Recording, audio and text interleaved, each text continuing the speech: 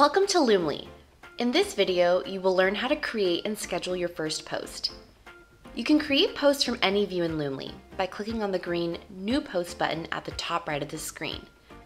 If you are on your dashboard, like here, you will need to select the calendar in which you want to create your post. If you are already inside one of your calendars, you will automatically skip this step. This launches Loomly's famous Post Builder. Post Builder assists you, step by step, to create better content on social media. Let's take a look. In step 1, Loomly suggests to you some post ideas for inspiration based on trending topics, RSS feeds, date-related events, and social media best practices. You can then set a generic date and time for your posts, which will apply to all your channels. You can also define a subject, only for reference within Loomly, and apply labels to your post. Labels are very useful to categorize your posts inside Loomly. When creating a post, you can save it as a draft at any time with the Save Draft button. In step 2, click on the social media icons corresponding to the channels you want to publish your post to. If you select Pinterest as a channel, this is where you pick your Pinterest board too. In step 3, define base content and upload base media files, which will apply to all your selected channels. You can fine-tune everything in the next step. Supported media types include single images, multiple images, and video. You can upload images and video, 1, directly from your computer, 2, from your library, 3, from a URL. Loomly offers its own URL shortener, loom.ly. This is a convenient way to make long web addresses into short URLs when you create social media posts.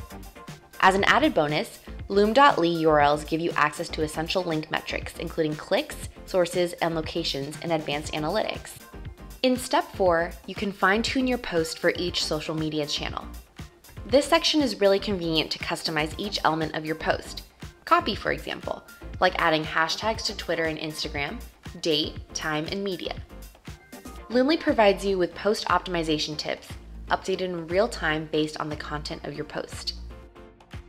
Step 5 is specific to Facebook and allows you to publish more accurately with audience targeting capabilities. Loomly offers 3 options. 1. Facebook Preferred Audience, where you can choose the people you would like to reach in priority in the Facebook newsfeed. 2. Facebook Audience Restrictions, which limits who will be able to see your posts. And 3. Facebook Post Sponsoring, promote your ads with Facebook ads. In the final step, you can save your post as draft, submit it for approval, schedule it, or even publish it immediately. Once you have created a post, you can preview it in Post View. You can also create a post directly from Calendar View. Either save a date with a quick post as a placeholder, or launch Post Builder by clicking on Build Post. From your library, you can create notes and post templates. Notes are very useful when you come up with an idea or find a link that you are not ready to add to your calendar yet, but you'd like to save for later. Post templates allow you to create a boilerplate post to be used and reused as many times as you want.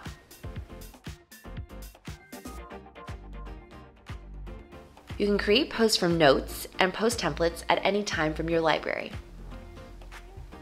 And that's it. If you have any questions or suggestions, please contact our team either through our chat or over email at contact@loomly.com. Thanks for watching this tutorial. You should be ready to create your first post with Loomly.